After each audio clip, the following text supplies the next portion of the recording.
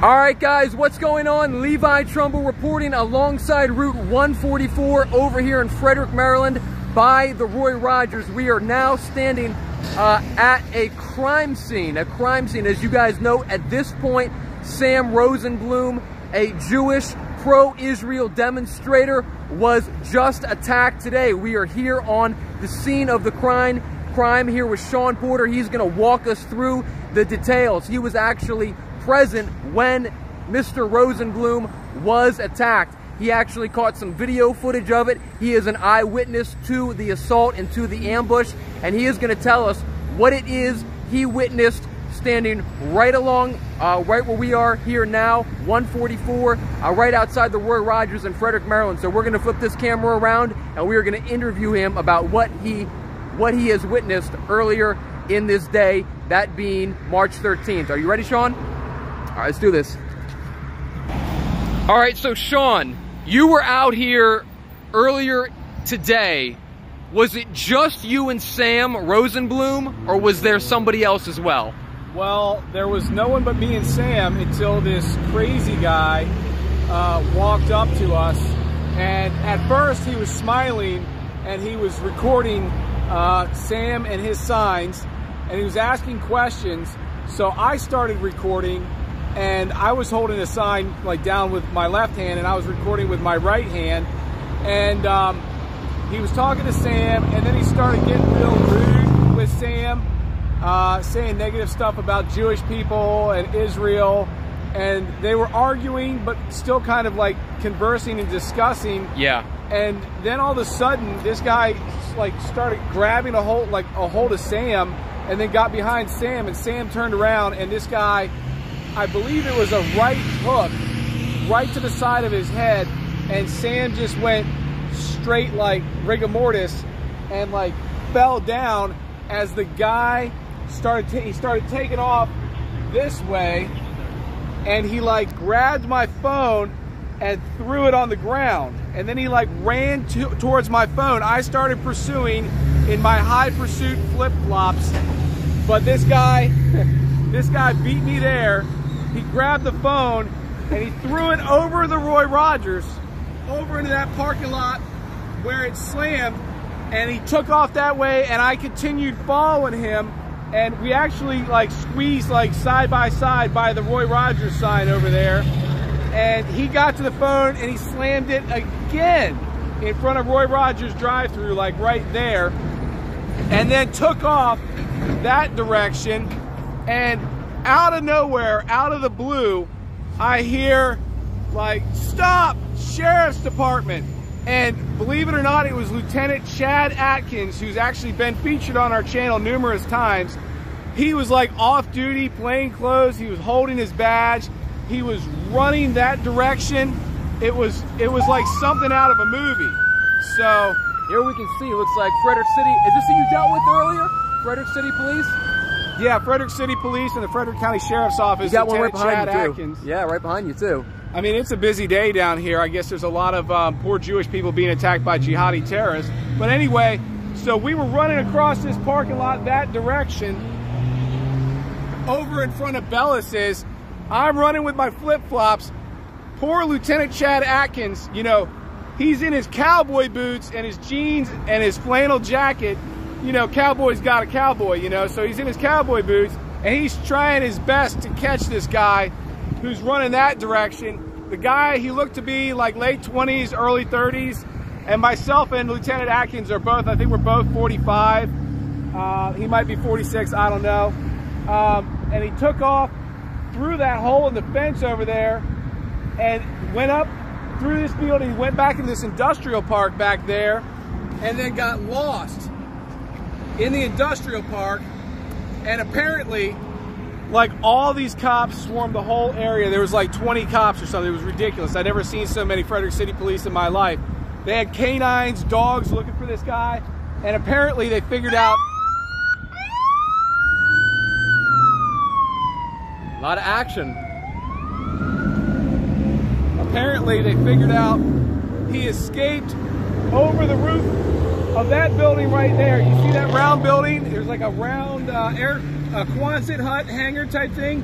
he escaped somewhere over that roof that direction, and he gave the cops the slip. They didn't get him. However, we may or may not know the vehicle that the guy was in, a black Toyota Tundra, may or may not be his. We gave the tag number to the police.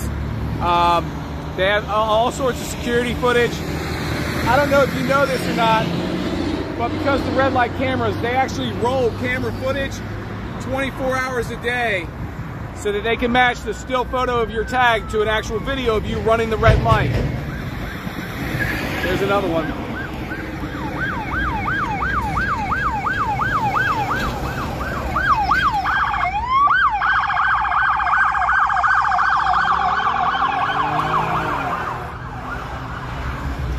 So anyway, they were unable to get him after a large manhunt with dogs and all these cops scouring buildings. Look, they were looking at dumpsters, they were looking under stuff, they were looking under people's porches. It was completely crazy.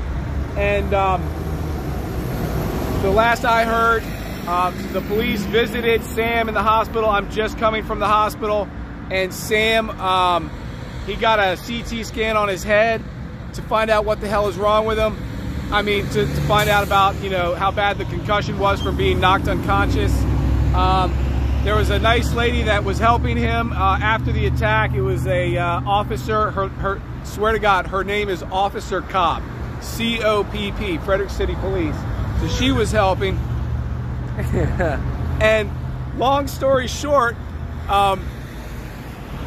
we got it on footage, on video. The phone is right now at one of them stores where they pull the footage off of your phone, even though your phone has been smashed by a jihadi terrorist. So I went in and I said, look, there was a jihadi terror attack in Frederick. My friend Sam got attacked, and so did my phone. And he knew what to do. He's there doing it now. He's getting it. He's putting it all on a thumb drive. I'm taking it to the police so they have full video and clear facial images so that they can use their facial recognition to track him down with his MVA license or whatever database they're going to use, but they're going to find him. So here's what I want to ask you. Can you show me approximately, and I want to show everyone sort of where we are here in Frederick, can you show me approximately where you guys were standing when this incident transpired? Right here was Sam. I was right about over there. Uh-huh. And the guy was right here,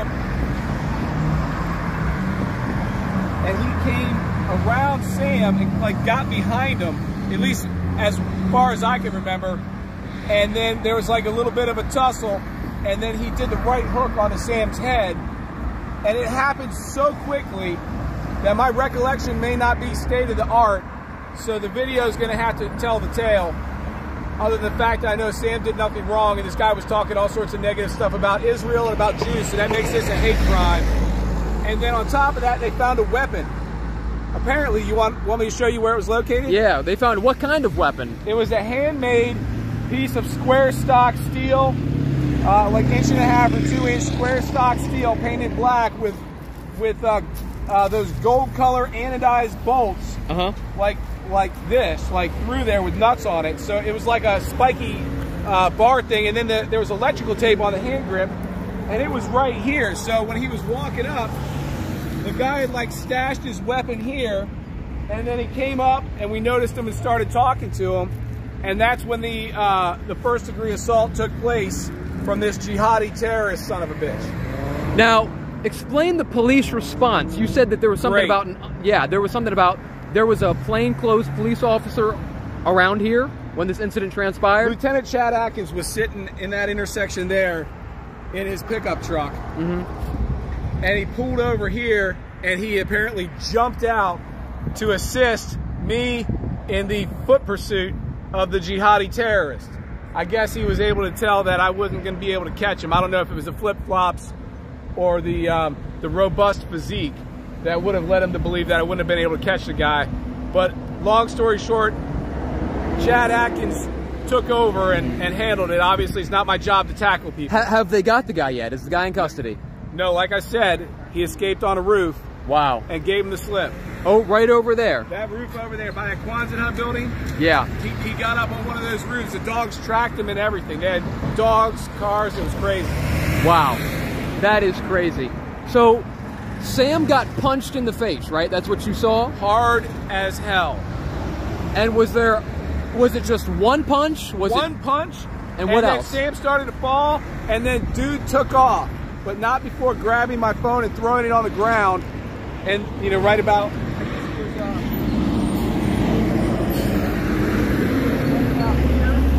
Right about here? Yep. And then we both converged on the phone, and he beat me to it. He grabbed it, and he threw it over that way by the Roy Rogers drive-thru. Yeah. And it smashed on the ground. And then he took off that direction, and I took off that direction. And I was yelling like, you know, I'm going to call 911, like, get out of here. I was trying to keep him from destroying the phone more. He goes to the phone, he spikes it on the ground and takes off that way. Right. So he was trying to destroy the evidence. Because you were filming him. Right there, you saw that, yeah. So he's trying to destroy the evidence, which it doesn't work that way. It's in hard memory. Yes. And then on top of that, he was trying to prevent me from dialing 911. Yes. Right, So he's trying to get out of trouble. Yes. So here's my question. So after this whole situation, police are on scene at this point. What is Sam doing? He gets rocked in his face. Sam was out. He was out cold like on the ground? a minute or more. Yeah? And wow. A bunch of people were rendering aid along with that officer cop. Was medical here? Medical was not here first. Okay. The cops were, medical came afterwards. But they were here is what I'm saying. They ultimately came. Ultimately they came. Ultimately they cops came. Cops were here. Did he Frederick go? City police were on it. And did he leave in medical? He left in an ambulance, yeah. Wow. He didn't know what had happened. He didn't remember the guy. He didn't remember getting hit. He remembered nothing. I talked to him at the hospital, and I was talking to him. I had a conversation with him. I left. I got his phone. I got the Uber app on his phone. I came back to his hospital room, and he totally forgot the conversation we had just had 5 minutes earlier. Right. So when you spoke with him, what is his position right now? How is he doing? He thinks his shoulder's broken. I think it's just hurt. And then he had a concussion. You know, he was knocked unconscious. He had a CAT scan. Hopefully he's okay. When do you think we see an arrest and a charge in this case? Shortly after the video footage is given to the police. I think they'll get him pretty quickly. Yeah.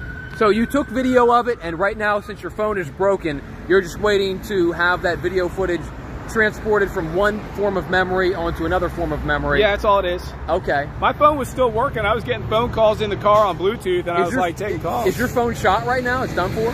Yeah, it's a S23, but I have two S23s. I have a backup in case someone destroys my phone during a protest, which happened. So I have an identical backup, so I'm just using that one now. All right, well, good deal. Well, guys, with that being said, hold a minute.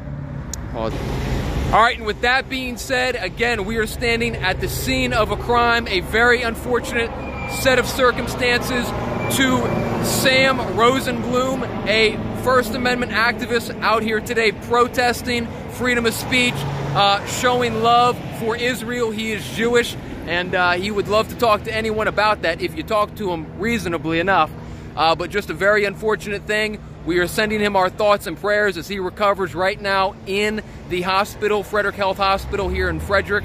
And that is a story when we have more information about it. If there is an arrest, if there are charges filed in the near future, we will bring that information to you once we have it. But with that, Levi Trumbull reporting, along with today's witness of the unfortunate events, Sean Porter, and we'll catch you guys soon.